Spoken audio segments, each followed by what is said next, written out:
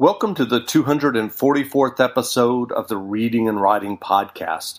I'm your host, Jeff Rutherford. Stay tuned for my interview with Ted Geltner, author of the book Blood, Bone, and Marrow, a biography of Harry Crews. Stay tuned for the interview.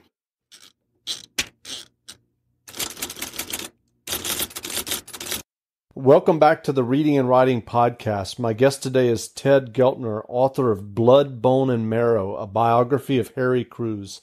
Ted, welcome to the podcast. Thanks, Jeff. Well, if someone listening isn't familiar with who Harry Crews is, can you spend just a few minutes talking about Harry and who he was? Sure. Well, Harry was a popular novelist. I started writing in the late 60s. It was actually when he first got published. He was mostly known as a Southern Gothic novelist, but also dabbled in journalism, wrote for Playboy and Esquire, and also a lot of other journalism, wrote for a lot of magazines throughout the 70s, and also wrote a lot of screenplays, and really was well known for all of those things, but most well known as a novelist, and also was a professor, creative writing teacher, with hundreds of student disciples who kind of took his teachings and used them and kind of spread his name to the literary tree, or created his own. So that's kind of an introduction to him. Sure, I would say. Well, what led you to writing Blood, Bone, and Marrow? I got to know Harry towards the end of his life. So he started writing in the 60s and really had his kind of, the height of his popularity was like the 70s and the 80s. And by the time I got to know him was like in kind of the early 2000s.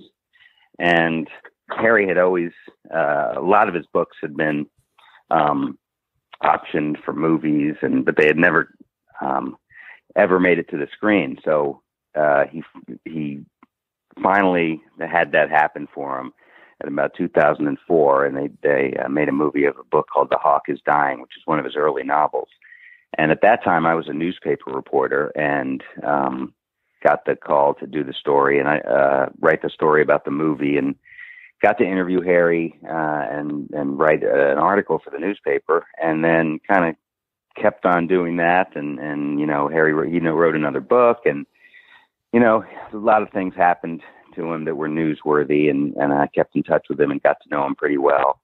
And years later, I was out of the newspaper business, but I kept in touch with him and got the idea to write a biography of him. And this was when he was still alive, and interviewed him, a few times toward the end of his life. And after that, I just continued with the project. And the other thing was that he had during those years he had sold all of his papers to the University of Georgia. So I got to do the research. He'd kept all his letters and all of his papers and all that sort of thing. So that was kind of the genesis of the book. And then just researched it until I had gathered enough information. Sorry. So do you have a favorite Crews novel yourself? I do. So I've been talking to people about Harry Crews for years now, and the number one, by far, what people say is their favorite Harry Crews book is a book called The Childhood, and so Harry had written, he had written, these string of novels, after he finally, it took him a long time before he broke through, and then he wrote like 10 novels, all, really highly acclaimed and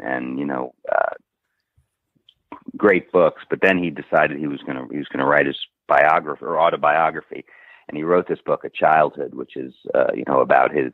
He grew up really poor on a sharecropper farm in Bacon County, Georgia, during the Depression. So that's what this book is about, called A Childhood. So anyway, that's really not unanimous, but a high percentage of people say that's the best writing he ever did. It was kind of the peak of his career. So, but your question was what my favorite is. So I love that book too, but I would have to say, I've read them all now. And he wrote 22 books, I think in total, including journalism and this memoir, and then all of his novels. My favorite probably is a novel he wrote called A Gypsy's Curse,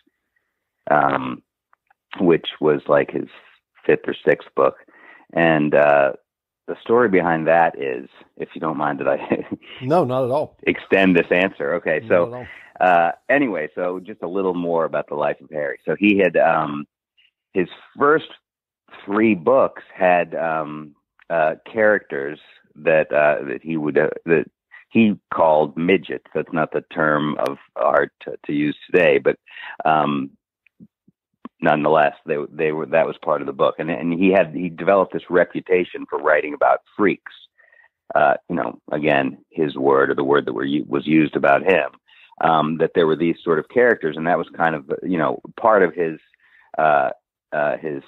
outlook on his own writing, was that he wrote about these sort of characters because it was they had these outward issues that they couldn't hide. And, Harry would say that, all of us have these issues, but most of them are on the inside. But these sort of characters, the world is staring back at them. So they're looking at their own inadequacies. The world is a mirror to that. Anyway, so he wrote all these books with these sort of characters, and then he got this reputation, and people were telling him, you can't do that anymore. You're a one-trick pony. You can't do that. And his response was this book, A Gypsy's Curse, or The Gypsy's Curse, which the main character is a legless, deaf-mute hand dancer. And so basically it was Harry saying, this is how I write, and this is what I'm going to tell you about, regardless of the criticism I get. And so anyway, it's a great book, and it takes place in a boxing gym in Jacksonville, Florida, and it has great characters. And it's the only book that he wrote in first person of all of his books. It's told from the point of view of this character. So anyway, so that's my favorite of all of Harry's books at this point. This kind of changes, but it's a great novel that I recommend. Sure. So in your research for this biography of Cruise, was there anything that particularly surprised you about his life that you hadn't known before you started the research? Well, I guess there's surprises all the time. The part of it that I didn't have any idea about was all what happened kind of in his life before he ever was published. He had this long period where he was really just teaching himself how to be a writer. So, he was, like I said earlier, he grew up really poor. None of his family had ever even graduated from high school. And, but he got this, whatever there was within him that was going to cause him to be a writer. He had that, and it drove him to, find books and read on his own. And even though he wasn't a great student, he went to University of Florida, and he, got through there, and he found his mentors. His first mentor was a guy named Andrew Lytle, a great, teacher of writing, also the teacher of Flannery O'Connor, and, a guy who, was, in those years, one of the most respected, writers, in the South. Anyway, so through that, those sort of things are the things I really didn't know much about. His how he developed, and what got him to the stage that he was. He was a taught at a junior college in Fort Lauderdale, Florida, for a couple of years, and was an organizer, a faculty organizer. I didn't know that about him, and he lost a son. One of his kids drowned at an early age, and really didn't know that story. So I guess it was the story of his early life before he became, the Harry Crews that everybody knew. Those sort of things really were interesting to research, and also surprising. And what was that apprenticeship period like for him? I mean, how did he become the writer that everyone knows as Harry Crews? Well, the kind of the greatest story that really tells how hard he was working to teach himself to be a writer from that period of his life was his interest in and attachment to the work of Graham Greene. So Graham Greene was this, great English novelist of kind of literary thrillers, spy-related thrillers of that era. And he was a well-respected writer, but also sold a lot of books as well. So Harry decided, I guess something about the writing of Graham Greene really touched something in Harry. So he spent an entire year of his life, during this period where he took apart the Graham Greene novel, piece by piece. He went through and he chose one of his favorite books called The End of the Affair, and charted how many characters were in it, how many cities, how many different time periods, how old the characters were, and he wrote all this down, and then kind of used all that data to create his own novel. So this was him really, peeling away the layers of a novel to see what was behind it, and figuring out how it is done. And he said at the time he knew that it wasn't going to be worth anything, that no one was going to read it, or he could never have it published. It was just an exercise in teaching him how to write a novel. So he did that for a year, and then he sent it to Andrew Lytle, his mentor, who, he said he knew would say, this is, I see what you've done here, and this is not, you have not produced a successful novel, but hopefully you learned something in the process. So he did that, and he continued to write, and he always said he had a room full of unpublished short stories and novels. And then finally, he had an epiphany at some point where he realized that he needed to write about he felt that he was ashamed of who he was, and that's why his writing wasn't working. At some point, he realized that who he was what was going to make him a writer, and that was kind of a turning point for him. And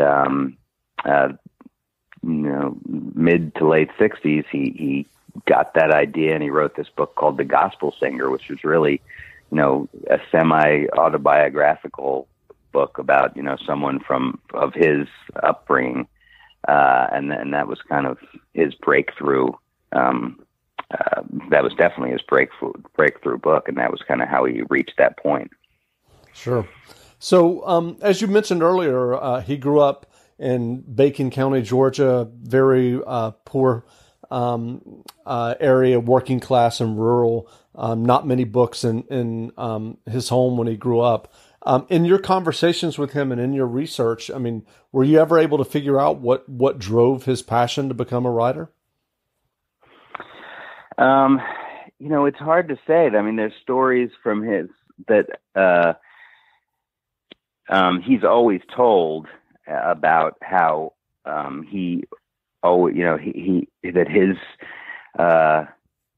his people always told stories. That was kind of, they didn't have a lot of entertainment, and storytelling was their entertainment, and they were all, all of his uncles and relatives were great storytellers, and he grew up kind of, sitting around on the farm and listening to these, older relatives tell these great tales. And so that kind of was the where he got the idea that storytelling was, something that he strove to do, that was kind of in his bones. He always said there was no books, his parents didn't read, and there were just no books available, and that he, the only book that was, the books that were around were the Bible and the Sears catalog. So he used to go through the Sears catalog and use that kind of as a writing prompt, with his little friends. This is when he was really young, and he would look at some of the ads, and then they would make up stories. He would make up stories for his friends about, what was really going on with these models in the Sears catalog.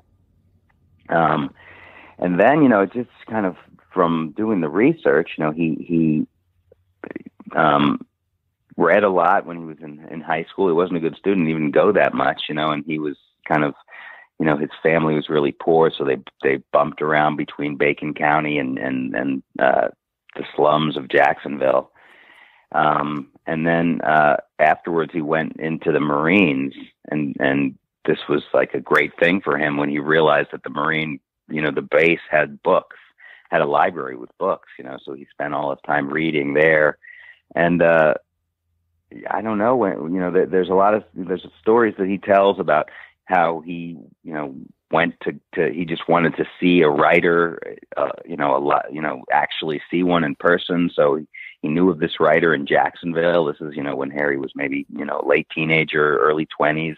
And he went to the guy's house, he looked up his address, and he went to like a payphone down the block, and he called the guy up. I can't remember who the guy's name is. It's in the book, but, and the guy's wife said the guy was out getting a haircut. And young Harry Crews said, well, this could be right. A writer is just a normal guy who goes out and gets a haircut. This doesn't make sense. And so he just got back in his car and left, but by that point, I guess he had already caught the bug, so it seems like it started really early, and it was, a flame that did not go out through his entire life. I mean, he had a crazy life with, drinking and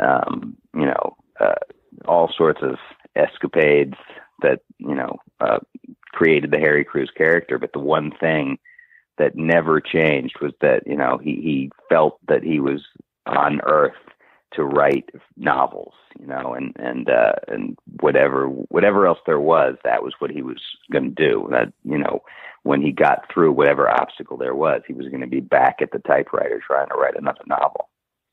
You just mentioned alcohol, and I know that he struggled with alcohol for many years.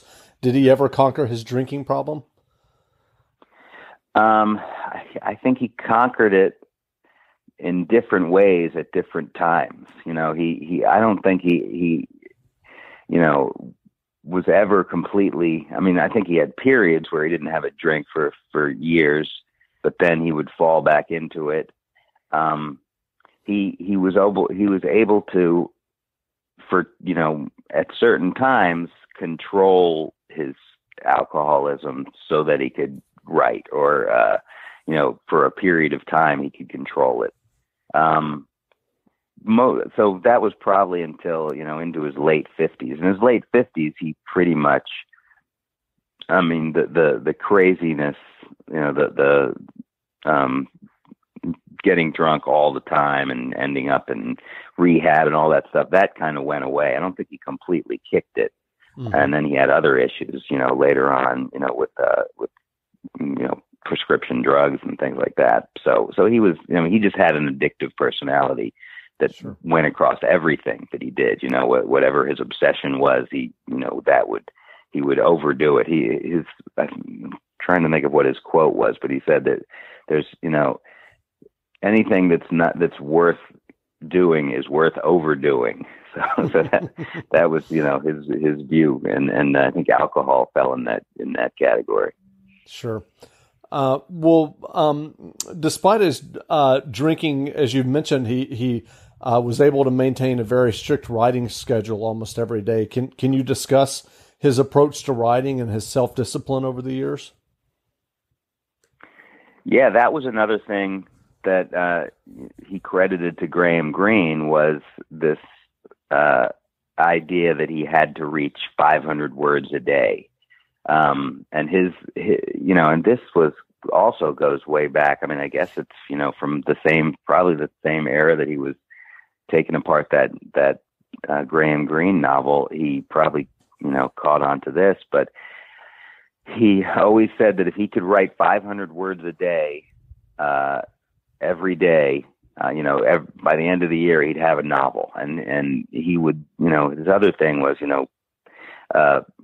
get yourself in front of the typewriter, no matter what it is. He would say, even if I sit there for 3 hours and don't do anything, eventually I'm going to have to write something. If I can't move and do anything else, I'm going to, I'll figure, something will get on paper. So yeah, he would, when he was writing, and really producing, that was his schedule. He'd get up, ungodly early and write, for 3 or 4 hours until he got to that 500 words. And then, go about his business the rest of the day, do his teaching or whatever else he was going to do, and then be back at it, the next day.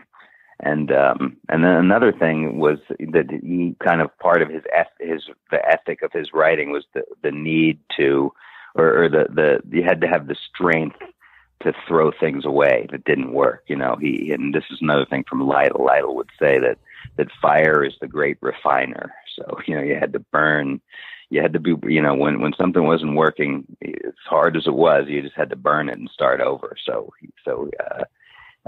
he kind of had that discipline as well. Once he knew something wasn't going right, he would start fresh. Sure. Well, you mentioned earlier that one of Cruz's best-known books is a memoir he wrote of childhood. What led Cruz to write that memoir? Well, that was when, so he had always written novels, and that's always what he thought he was going to do. At some point, he decided that, I'm writing about myself, but I'm writing it kind of through the veil of fiction. And, I want to write, I want to pull the veil back and just really, not hide anything. And, as he, one of his favorite sayings was, you got to get naked, you got to get to the bone of the truth if you're going to be a writer. And he wanted to do that, without, putting it behind fiction. So he decided he was going to do that. He had several attempts at it, actually, before he came to A Childhood.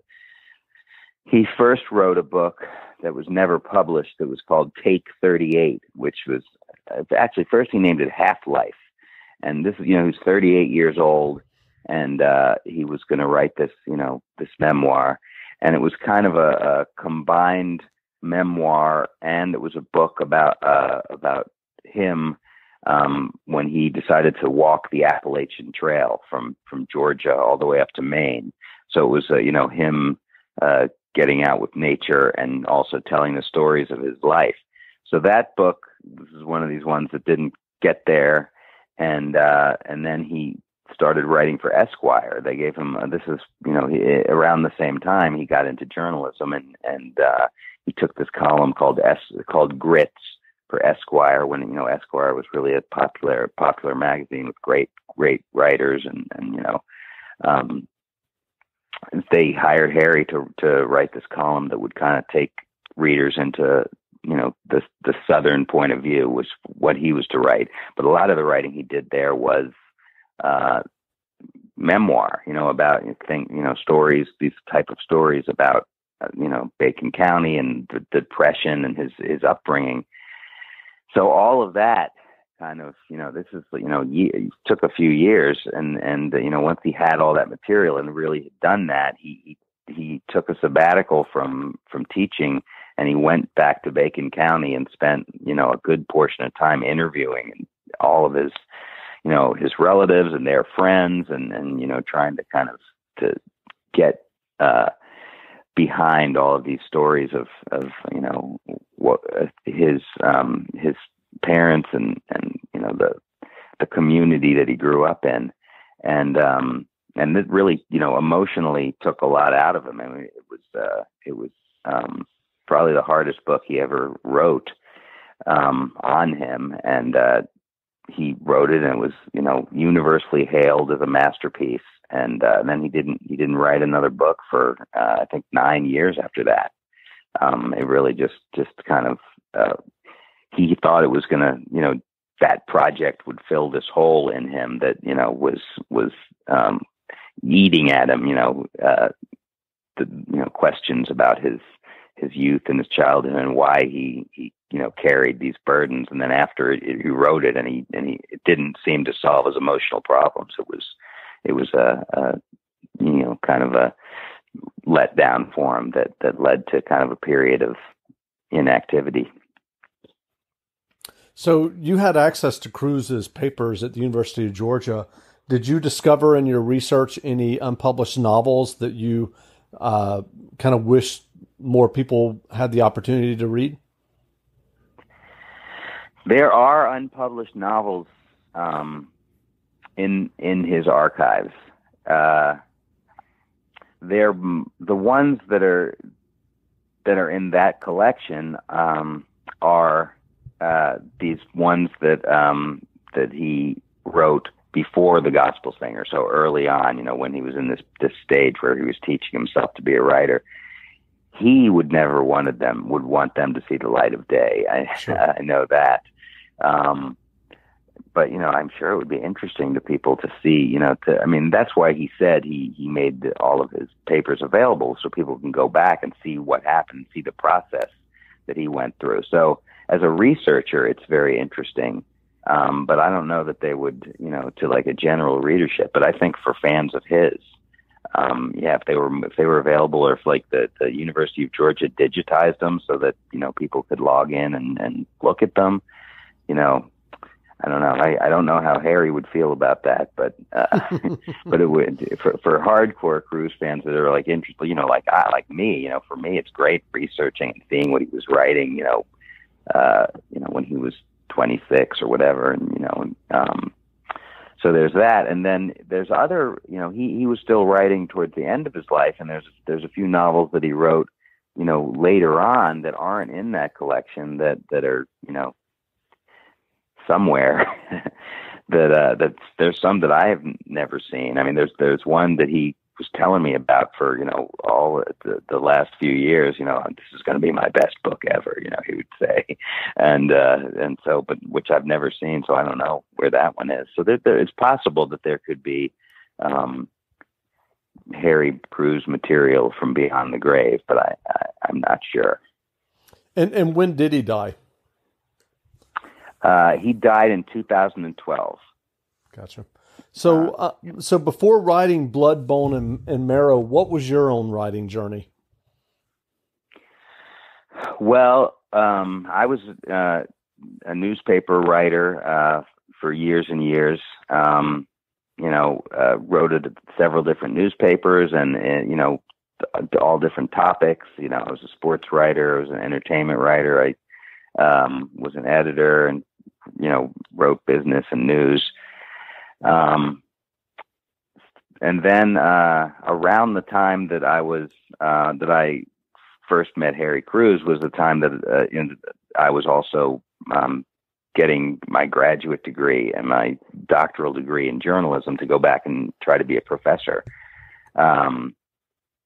So around that time, when I knew him, I was still writing for newspapers. And then, as part of that degree, I started researching another writer, a guy named Jim Murray, who was a legendary sports columnist for the LA Times. One of the probably most well-known sports writers, and one of the few that have ever won the Pulitzer Prize. So I researched him for a dissertation while I was getting my degree, and then I later turned that into a biography.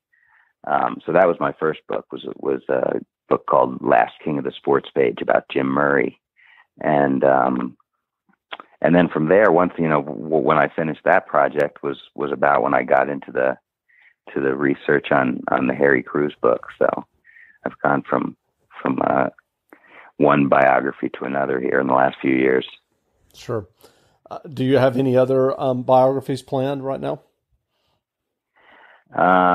No, I mean, I really like the process of writing biographies, and during that whole process, I've read a lot, of them, and trying to kind of develop the skills of how to research and write them, and I really like the process. So I do think that I'll probably have a few more biographies in me, but I haven't nailed down the next subject. And it's both of the ones I've had, that I've written about. There's a lot to their life, so it seems like you have to have, to really create a full length book where there's a lot of reasons to keep reading, and a lot of material to create a narrative with.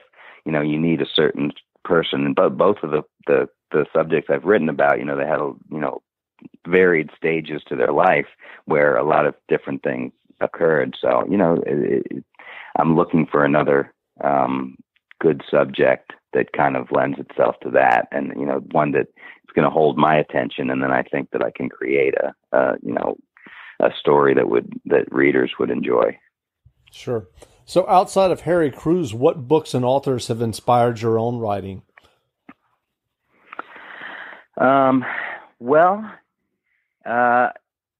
I guess when I was getting into to writing biographies,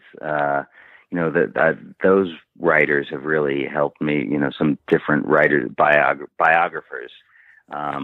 A guy who was influential in my life, who one of my professors, who's also a writer, a guy named William McKean, has written a bunch of biographies that I really went over, very closely to kind of figure out how to write them. Another guy named Tracy Doherty is a great writer. These are other people who write, who've written about writers. There's a few others that I'm blanking on right now, that I really looked at closely. Then there's great writers like David Halberstam and Robert Caro, and these are kind of the great nonfiction writers that Laura Hillenbrand, and then Rick Bragg is a guy who I've loved his writing, and then back when I really started getting into writing, were a lot of sports writers like Frank DeFord, and there's another name that is escaping me right now, but anyway, that's kind of a list of so there's been a lot, but sure. And I continue to find great ones that inspire me. So if someone is interested in learning more about this biography of Harry Crews, Blood, Bone, and Marrow, where could they look online? Well, you can go to, there's a website for the book, bloodboneandmarrow.com, that has lots of information about the book, and I try to update that and write developments with it. And a lot of that material and other material about me and about the Jim Murray book is on at tedgeltner.com. So either of those sites, provide a lot of information and can also direct you to some other areas, especially on the Blood, Bone, and Marrow one, and maybe on the other one. They both have kind of links to other sites. There's a great site about Harry Crews that lists all of his writing and all of his journalism.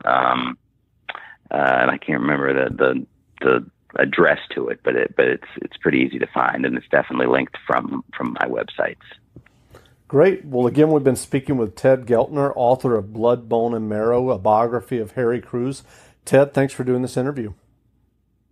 Hey, thanks a lot, Jeff. It was fun.